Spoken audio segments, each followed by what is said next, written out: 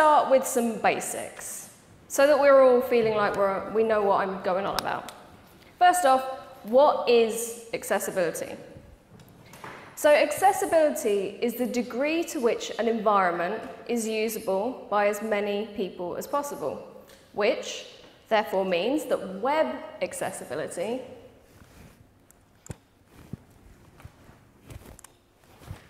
is the degree to which a website is usable by as many people as possible. And I don't want to ignore people's needs by being vague about it, because I think that this can be a bit of a worry when we're trying to sell accessibility and we start talking about the benefits of inclusivity and things like that. We actually end up leaving people out by accident. Honestly, specifically, when we are talking about web accessibility, we are talking about making a website usable by many disabled people. So while being inclusive will allow all the people access to using our sites, many disabled people won't be able to use them at all if we don't do the work to include them. And by that I mean, by disabled people, I mean people whose impairments can affect the use of the web. So now we have kind of some vague idea about what I mean by accessibility. I'm going to do a kind of a hand-wavy exercise.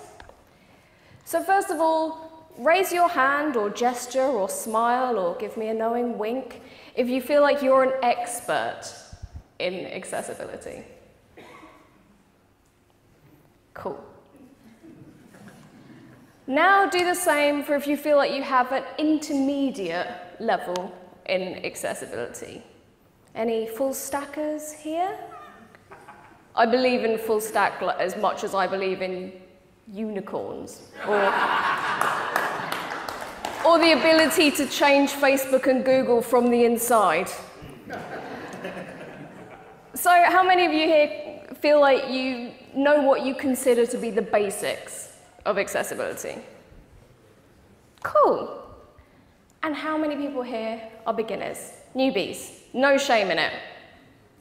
And have I told you about a book I've written? So a lot of people keep telling me that they know the basics about accessibility. I get a lot of people coming to me going, can you give me some more intermediate knowledge about accessibility so I can take that away? I know the basics, I know it all already.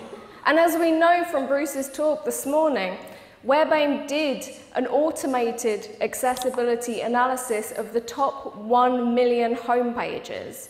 All of these links, by the way, will be on my slide deck on notice later, so you don't need to worry about saving them. And it showed that 97% of these homepages have basic web content accessibility guidelines, what we know as WCAG or WCAG, errors that, in my opinion, have fairly straightforward fixes.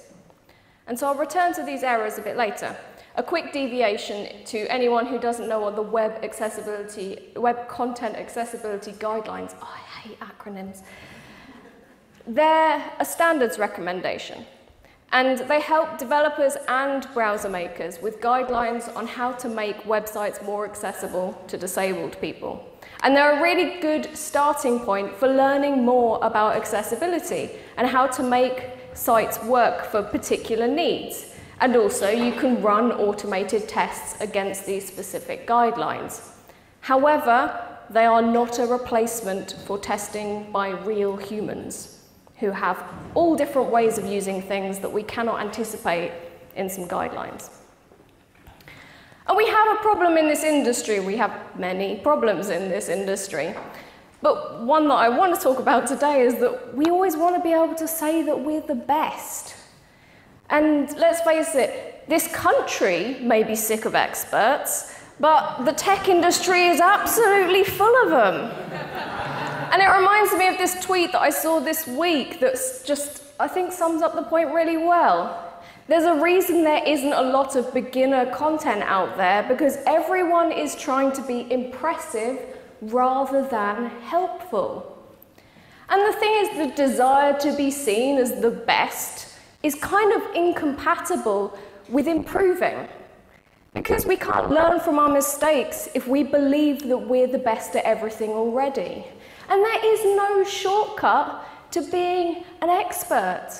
You can do a boot camp, you can be the first to define a particular term, but you only really know your stuff when you put the work in, when you do it day in and day out, when you find workable solutions to your particular problems that you have. Because we all have unique problems with the projects that we're working on, or with the companies that we're working for, or with our bosses and their arbitrary demands. And we're getting really used to just grabbing a framework that will make everything quicker to build, or even just finding the Stack Overflow article that tells you exactly how to do this one particular thing. And as Andy mentioned earlier, I think when we center ourselves in the development process as designers and developers, and the problem is when we center ourselves, we sacrifice others. We end up having quite shallow skill sets too. And why bother prioritizing being seen to know something when we could actually do the work and actually know about it? So we need to get over ourselves, and we need to be able to better serve other people, and to do that we have to get over ourselves. And I very much include myself in that. The ego is a difficult thing.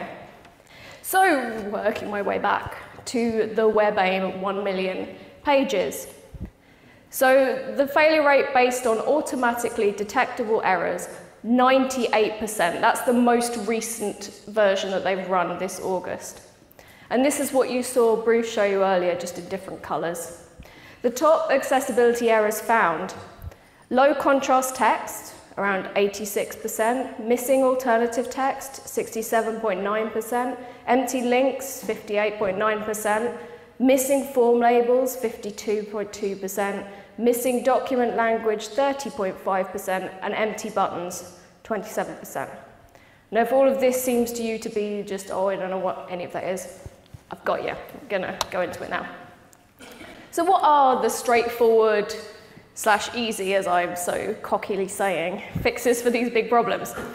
So I think a lot of you do know the basics. I'm going to run through this reasonably quickly, but there are links on all of it, so hopefully you'll be able to work it out later if you're struggling with this stuff.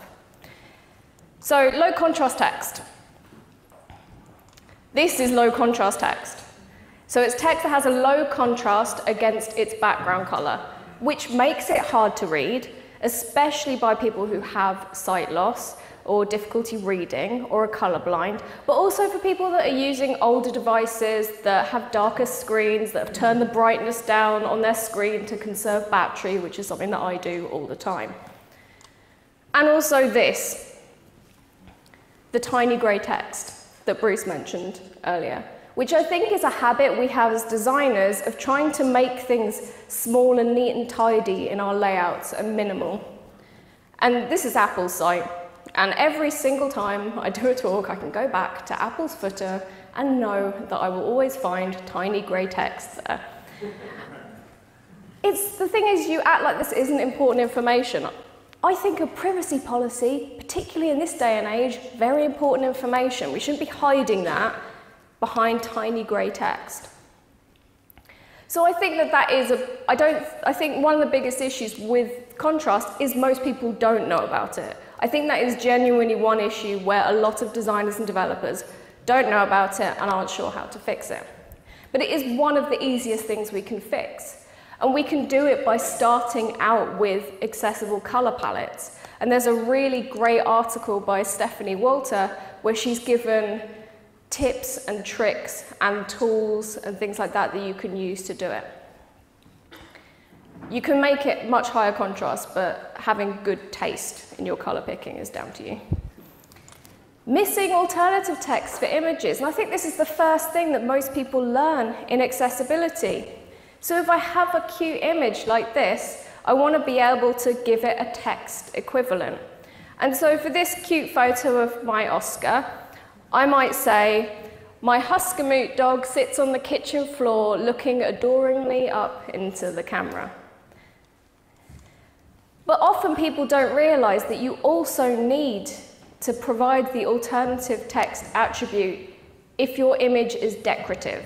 So people will sling images on and think we don't need it because the image is decorative, but actually you just want to have an empty attribute like that. And that will tell any assistive technology or anything else that's browsing your page programmatically to ignore that image. And I think whether or not you would put this image on your page is up to you, but I don't think that a picture of two men high-fiving is particularly valuable to any page content. I think one of the problems why we don't have alternative text everywhere is because we are not providing the means to add it in the authoring tools that we make. And so when we have things like social media, we need to be able to give people the means to add it themselves, and we have to make it clear and visible. And so this is Mastodon, which is a Twitter alternative. And this isn't the best example, but I think it's still one of the best I've found. Now, it's a bad example because the photos meant the text is barely readable, but it does actually say, describe for the visually impaired on that image when you upload it. One of the things I think is key about this is it is actually providing instruction to do so, which acts as a reminder to do so, and it is also telling you right away. You don't have to enable it in a setting somewhere, under an accessibility setting. It's not hidden away in an edit menu somewhere. It's there. It reminds people to do it. And the thing is, a lot of people care. If you tell people this is something that could be helpful, people will do it. Empty links. So these are links that have no text inside them. And they're often used for things like clickable areas, and specifically clickable images. So I think this is quite related to alternative text. So this is an image I found where there's text inside an image, and people do still do that, apparently. And this image needs alternative text, so that the people that are using assistive technology can actually read what that image says. And so it is just a case of doing this. So while you might be tempted to just wrap the image in an anchor, in a link, and they're done, you can click it, you can go to a page. If you just add alternative text to that image, then people will be able to hear what you're saying. Empty buttons, which I think again is related to the previous one. So empty buttons are quite similar to empty links, and we see this kind of thing a lot, particularly if you're using icon fonts and things like that, where we have a nice image, an icon in our button that shows us a thing, and your HTML might look something like this. I mean, that's fine and everything, but assistive technology doesn't know what that button does. So we could have the option of adding a title to that button saying next page, and you can hide that text if you must or whatever. Like, it's there. However, Galaxy Brain option, the best ideal option, is to actually put the text in the button as well, because that helps everyone. Everyone then understands, oh, that arrow going that direction means the next page. It doesn't mean the previous page. Also, makes a lovely, nice hit area. So it's more space for people to be able to hit if they have difficulty with sort of fine motor control or just using a tiny little screen with a touch screen. Missing form input labels is another similarity. So we all know this is a form input, the humble text box, and we know that we need a label so that people actually know what to put in that text box. And so we often do that. And we do a pretty good job of making it visual in most forms. But we have to take into account that we need to make it clear in the HTML as well. And this is something that Bruce touched on earlier. We're going to make it easier for people who can't make that visual connection between the text. And so we can link those form inputs to their labels using the for attribute. I had a hunt around because I was like, really, why are people not using form labels very much? And I realized what I think the culprit is. It's the humble search input. Because nobody puts a visual label on that. No one puts a visible label on it. And so honestly, I'd say understandable but not excusable that they don't put a hidden label on it. And so I love DuckDuckGo. They are fantastic. It is a very good search engine, but there is no label in the HTML here. Because it's fine, because everyone knows that when you go to a box with a magnifying glass next to it, that's search. I think our obsession with tidy and minimal interfaces is going a bit too far in this case. It doesn't really matter where you put that label. Just put it somewhere and then make sure it's also connected in the HTML. So missing document language. So luckily Sally talked about this really well earlier, so I don't need to go into it in too much depth. But if you just put this little fellow in the top of your HTML, you're pretty much sorted. And if it's not English, you can use the tag for any other language as well. I think a lot of us English speakers are prone to forgetting that English is not the default language. And one of the ways that this actually helps assistive technology as well is with things like pronunciation when reading the content aloud. Because the pronunciation or the meaning of a word can change quite significantly depending on a language. So you might be saying attention, pay attention in English, or you might be saying attention in French. Not a great French speaker. So given that so many people keep telling me that they know the basics, how come we do keep seeing so many of these issues? I suspect it's usually because we don't know how to address these particular issues, and I suspect partly it's what I was mentioning earlier about us sacrificing other people's experiences because of our developer experiences. But returning to the WebAIM 1 million, they actually looked into some other interesting things, like the impact of certain frameworks on accessibility. For example, Bootstrap. So home pages in the sample that utilized the popular Bootstrap framework had 1.3 million more accessibility errors than pages that did not utilize Bootstrap. Now there is a caveat here that we can't know from these data if Bootstrap introduced these errors specifically, but there is a strong correspondence of increased errors when Bootstrap is present. And the similar thing applies to JavaScript frameworks, React, Angular, Vue.js, all correlating to an increase in accessibility errors on a page. And advertising networks and other third-party technologies, they also impact on accessibility. Home pages that utilize the very common Google AdSense system had 47.2 more errors on average, nearly double than other pages. And pages with reCAPTCHA had 14.9 more errors on average than those without. Pages with Google Maps averaged 13.9 more errors. Unfortunately, they didn't look specifically into AMP or AMP. Fortunately, Adrian Roselli did though, and he has a really good overview of Google's AMP HTML, and he frequently updates the blog post. I love it when people write like that. Including this particular update from the 12th of May, which points out that even in 4 years, with the abundance of resources that Google has, the accessibility is still left wanting.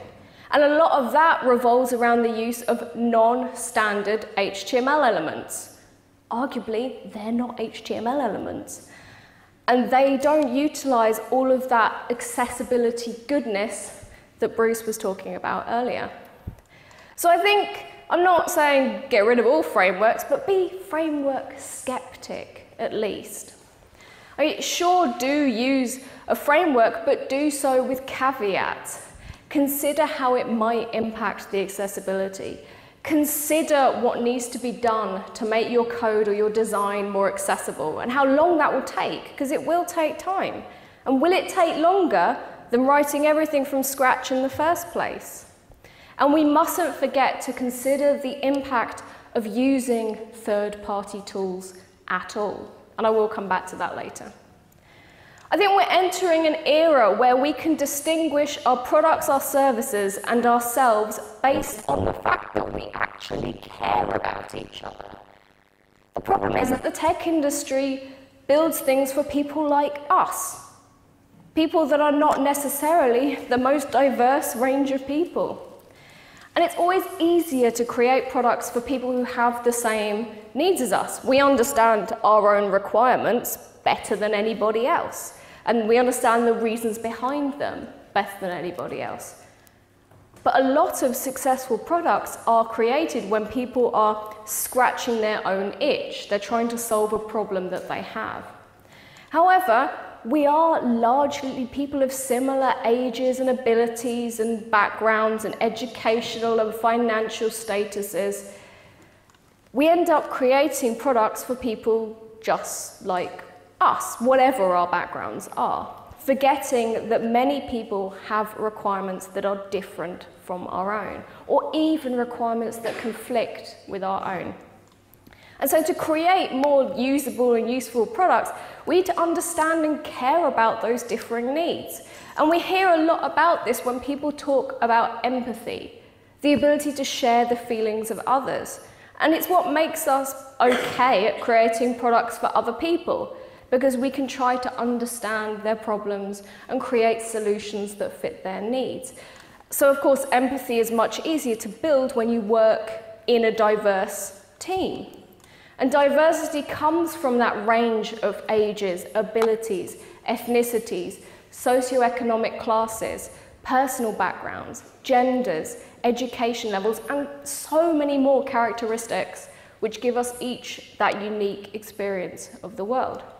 And so spending meaningful time with people whose experiences differ from our own will help us develop a greater understanding of each other's needs.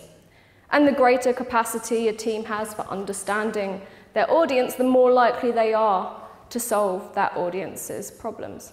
And I'll come back to that later. The thing is, having a diverse team can also prevent us from othering our audience. Have you ever heard people say, stupid users, or refer to their clients as stupid?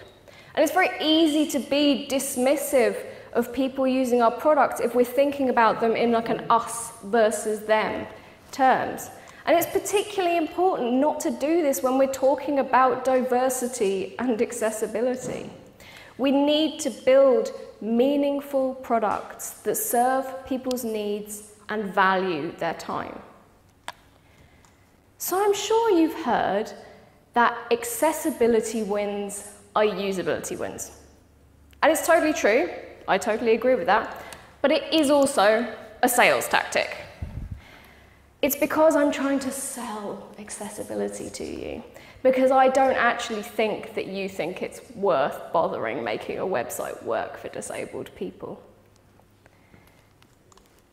I like to think of that phrase carrot or stick when we're talking about how to sell accessibility to people. So you might have a carrot if you're trying to drive a donkey somewhere, and you dangle that carrot in front of them and you say to this donkey, oh, if we finish this trip, you'll get this carrot. Or you have a stick and you say to the donkey, you go on the trip or I beat you with the stick. It's not very nice, but this is a fairly common phrase. And so we have different common tactics for selling accessibility. Make your site accessible or someone will sue you. That's a stick. Make your site accessible and you'll get a bigger audience. That's a carrot. Make your site accessible or you'll get bad publicity. And that's another stick. Make your site accessible because usability benefits everyone. Carrot. It's all very well talking about the usability wins of making your site more accessible, but let's not forget that talking about many people here is not the case of whether something is more delightful or convenient an experience. It's the difference between someone actually having access to a thing, something working, or it not working at all, and then not having access, and then being shut out completely. is more than irritating. It's the kind of thing that can really impact someone's life severely, can be the difference between them being able to access a service or not. And 21% of people living in the UK have a disability. This is a self-identified statistic where a person is considered to have a disability if they have a long-standing illness, disability or impairment which causes substantial difficulty with day-to-day activities. I mean, 21% is a lot of people to shut out. And it's not only that, but many people with disabilities have more than one type of impairment. And impairments intersect with other parts of our lives too. So these are the impairments reported by disabled people in the UK in 2017 to 2018. The totals will be above 100% because obviously a lot of people can have more than one impairment. And these impairments intersect, creating new needs. And those impairments intersect with our personal needs as well. So our accessibility needs are also impacted by things like our race, our gender, our wealth, our cultures, our socioeconomic classes, our education, and our upbringing. And some impairments are temporary. You might break your arm. They might come and go. They might be a seasonal disorder. So you may not have an impairment now, but there is a 99.99% chance that you'll have an impairment in the future. Not least because every one of us is aging. And how does that affect our use of the web? Well, our eyesight deteriorates, our hearing deteriorates, our fine motor control is affected by aging joints and muscles. We may even get arthritis. Our memory is affected. And dementia becomes more common as we age. And so what happens when we don't design for people who have impairments, including those brought about by aging? Well, we sabotage our future selves.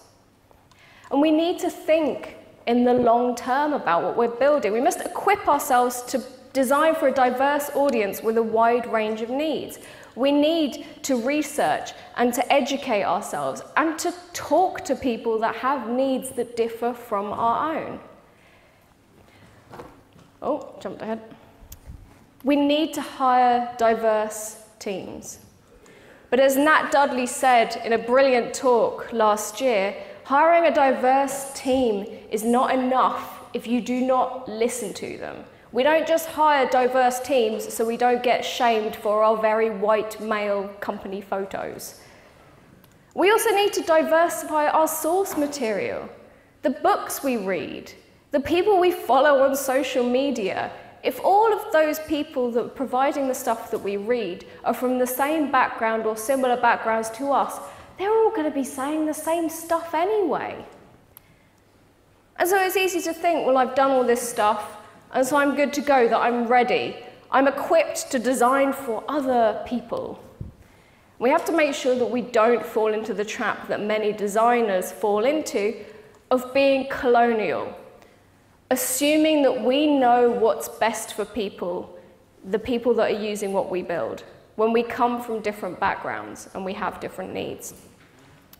And that's what's built the technology of the world today, designed for and used by wealthy people who look the same, come from very similar backgrounds, deciding what is good for us. And these 6 men in the top 13 richest people in the world. So what motivates them to build technology for us? Money, which they get from investors who want them to grow, so they get more money. Systemic inequality is higher than it has ever been. The world's 8 richest people have the same wealth as the poorest 50%. Not only will these things not solve systemic inequality, they are actively contributing to make it worse. And that's why mainstream technology today is not inclusive, because of these factors, because of the factors where technology doesn't recognize our needs. Their technology is frequently harmful to us. Their technology excludes us. We look at this example from Facebook, who allow you to decide what your own gender is and define it yourself, but not when you sign up. Because when you sign up, it is easier to put you in a box, because that makes it easier to target you and to profile you. This is an example of the information that data brokers collect from various websites, things that they've obtained that Crack Labs looked into. And this is very, very tiny, tiny text, so I'll point it out up here. But they have things like whether they think you're disabled. Think, they don't know. What you've searched for. Or have you searched for abortion or legalizing drugs or gay marriage? Have you searched for protests and riots and boycotts and information like that? Boris Johnson wants to use gov.uk platform to profile and target its citizens. Do you think that's a wise idea? Their technology enables harassment.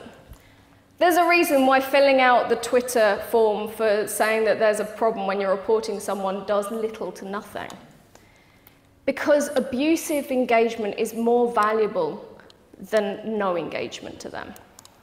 Their technology stops us from getting insurance and loans based on the information that the data brokers have on us. Their technology passes our information on to authoritarian governments. Because they did already build the database of Muslim people. It's called Facebook. And their technology always comes with strings attached. Facebook offered free internet to people in India. Free internet that happened to be restricted to accessing Facebook and accessing websites through Facebook. And how much do the people building this technology actually care about these things? I mean, it's fine for them, isn't it? The Facebook board member, Mark Anderson, said, "Anti-colonialism has been economically catastrophic for the Indian people for decades. Why stop now?" And when people questioned whether Google should be collecting all of this information about us all the time, Eric Schmidt said, if you have something you don't want anyone to know, maybe you shouldn't be doing it in the first place. The thing is, marginalized groups, including disabled people, are far more vulnerable to unethical technology like this.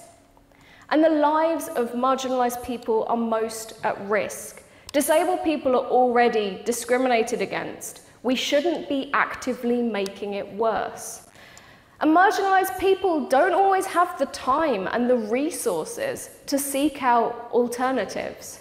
So we can't separate inclusive design from ethical practice. We don't just want to open up harmful technologies to everyone. And the more we actually build unethical technology, the harder we actually make it to build ethical technology, the harder it is to finance it, to find the right tools, to find the people who want to work on the alternatives. And so again, we continue to sabotage our future selves. And as a very wise man in this room once tweeted, I think, not everything should be accessible. Some things shouldn't exist at all. Because the thing is, we build the new everyday things, the people working in technology, and we have to take responsibility for that. Technology has to be more. Our lives and our families and our communities and our societies need us to build technology for more than just making money for rich people. So what's the carrot for building beneficial everyday things? Will we be rewarded with a better society for doing this kind of work? And what's the punishment for building harmful things? Is it bad publicity or damaged reputations or being sued? I mean, all of these are sticks that might hurt us as individuals, but are we really going to be punished for harming other people? So a lot of people say to me, well, where do you draw the line? There's nuance here. I have a suggestion. Could the technology harm me? Could the technology harm other people? There's the line. And you might feel as though You're just one tiny bit of this much bigger machine that is the tech industry. No one take photos of me in front of this slide. We are an industry made up of many persons. And if more of us made an effort, we could have a huge impact. We have to remember that we are more than just the company that we work for. If you work for a big corporation that does unethical things, yeah, you probably didn't make the decision to do that bad thing. But I think the time has come that we can no longer unquestioningly defend our employers. We need to use our social capital. We need to be the change we want to see. So what is that change? How can we be that change? I have a few suggestions. Be independent. We've got to be comfortable being different. We can't just follow other people's leads when those other people aren't being good leaders. Don't look to heroes who can let you down. Don't be loyal to big corporations who don't care anything for you. Be the advisor. Do the research on accessibility and on inclusivity and on ethical technology. Make recommendations to other people.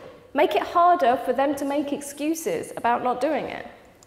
Be the advocate. Marginalized people shouldn't have to risk themselves to make the change. Advocate for others. Advocate for the underrepresented. And be the questioner. Question those defaults. Try asking what a framework's impact is on the accessibility of your page. Ask, why was it chosen to be built that way in the first place? Try asking a startup how it makes its money. Be the gatekeeper. When the advocacy isn't getting you far enough, use your expertise to prevent unethical things from happening on your watch. You don't have to deploy a website. And other people might not know how to deploy that website. Be difficult. Be the person who is known for always bringing up that same issue again. Embrace the awkwardness that comes with that, because that is power. Call out questionable behavior. And don't let anybody tell you that you're going to get more stuff done if you're more professional or if you smile more. Don't let people tell you to be quiet. Be the supporter. If you're not comfortable speaking up for yourself or speaking up at all, at least be there for those who do. Remember that silence is complicity. And speaking up is risky. We're fighting entities far bigger than ourselves. We have our lives, the way we make money, at risk. But we can't let technology continue in this way. In the end, I'm not here to drive you. I don't have any power over you. I don't want to have any power over you. I don't have a gift for you for doing the right thing. I'm not going to tell you that you're wonderful. But you do have that power for yourself. You can build yourself a stick. You can continue to punish yourself with it until the end of time.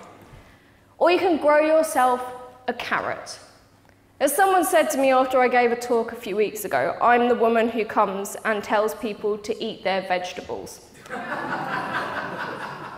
I mean, aside from finding that a little bit sexist, it's not true. That's not what I'm doing.